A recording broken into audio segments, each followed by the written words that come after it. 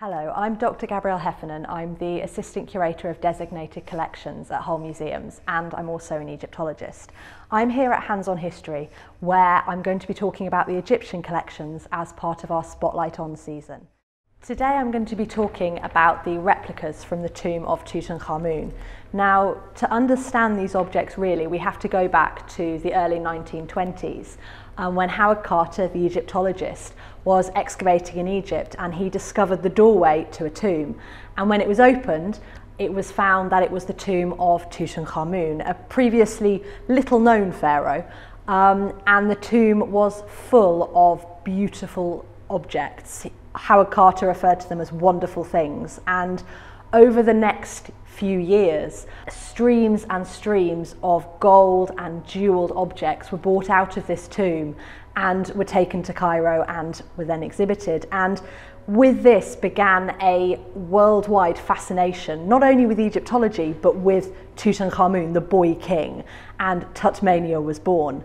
Now, if we then come back to England at the same time, there were plans underfoot to create a British Empire exhibition at Wembley. This exhibition was intended to showcase the Empire of Britain, to increase trade links, to show the strength and the power of the empire, and the different colonies of the empire were invited to come and showcase their culture, their industry, and so forth. Now, at the time, Egypt wasn't actually part of the empire, but it was felt that because the dig was run by an Englishman, Howard Carter, and because it was funded by another Englishman, Lord Carnarvon, that actually this could be included in the empire as part of the British success. So the decision was taken to not put Egypt into the actual exhibition, but to create a replica tomb of Tutankhamun in the amusement park next door. Now, this was quite a large undertaking, so the organisers of the exhibition hired a well-known sculptor called William Aumonier and his team to create the sculptures, and they were asked to copy the furniture that had been excavated from the tomb of Tutankhamun, these wonderful things, to be put in the exhibition. They were also asked to work with an Egyptologist called Arthur Weigel. Now, Weigel was both an Egyptologist, as I said, so he had a very good knowledge of Egyptian culture, but he was also a journalist. And he had covered, in his journalistic capacity, the opening of the tomb of Tutankhamun. So he'd seen many of these objects himself, which made him perfectly placed to advise the sculptor William Aumonier on creating these replicas.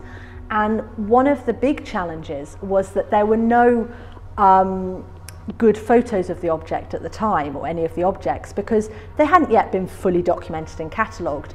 All that the team had to go on were the press photos that had been used in newspapers and donated to the press to be used. So the fact that the replicas we have are of such incredible quality is even more impressive when you think that they weren't even copied from the original objects. They were covered from press photos taken in haste at the excavation site. And this statue that we have in our museum, I think, very much shows the high quality not only of the replicas but of the original objects. And this statue is what we call a car statue, so it represents the spirit or the car of the deceased, and it's one of a pair that would have stood at the entrance to the burial chamber of Tutankhamun. And if you look at it, you can immediately see it's coloured black, but his clothes are gold, and in the original objects obviously this was real gold. He wears a kilt and he carries in his hand a mace, and that's the kind of globe on a stick, if you like. And these objects were often held by kings, and they were held up high above the head. And often the king would stand like this, and to the ground he would have a prisoner or an enemy kneeling in front of him. And he would be in this position about to smite his enemies. And this showed the strength and the power of the king as the ruler of Egypt. On his head, he wears a Nemes headdress, and he wears a uraeus on his forehead, or a cobra. And this cobra represented the goddess Wadjet, and she would spit at his enemies to protect him. So not only was he strong and powerful, he was also divinely protected. He was chosen of the gods, and they made sure that he remained king. Now, this image of a strong, powerful king is actually very different from the quite young and inexperienced ruler that we now know Tutankhamun to have been. So if we look at this throne, we can see the exceptional quality of the replicas. As I said, these were copied from photographs, but the colours are almost exactly as those in the original. Care has been taken to make sure they match the original object. And the details are so careful. So the crown that the king is wearing, and this is Tutankhamun with his wife, Ankhesenamun, he wears a crown on his head, and you can see these tiny red sun discs and the cobra coming out of the sides of the crown. These details have been done so carefully to make sure that they really convey the beauty of the original object. And then if we go around to the side of the throne, we can see a uraeus, a winged uraeus, and his wings, each individual feather has been painted a colour, and that is to show that the original inlay was glass.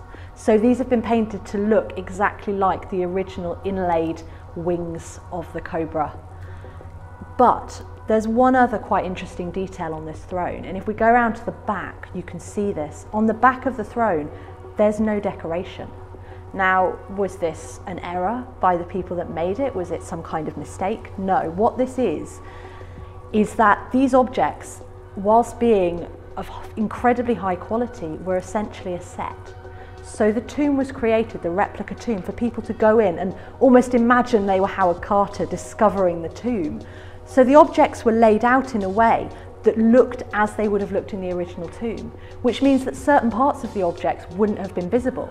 So we can only assume with this chair, because the original was decorated with text, with cartouches, with cobras, it was beautifully decorated on the back.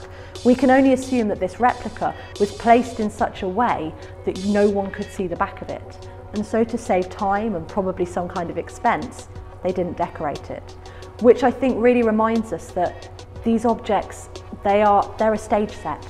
That's what they were created for an incredible exhibition. They are beautiful, high quality set, but that's what they are. And their importance and their beauty was really recognised by a prominent Hull businessman, Albert Reckitt's. And after the exhibition closed at Wembley in 1925, and it was a resounding success, he bought the replicas and he brought them back to Hull, and then they were donated to Hull museums, and that's why they're displayed here. Whilst being linked to a tomb in Egypt of several thousand years ago, they actually were brought to Hull by one of our most well-known citizens. If you want to come and discover the collections for yourselves, Hands on History is open on the 2nd and the 4th Saturday of every month.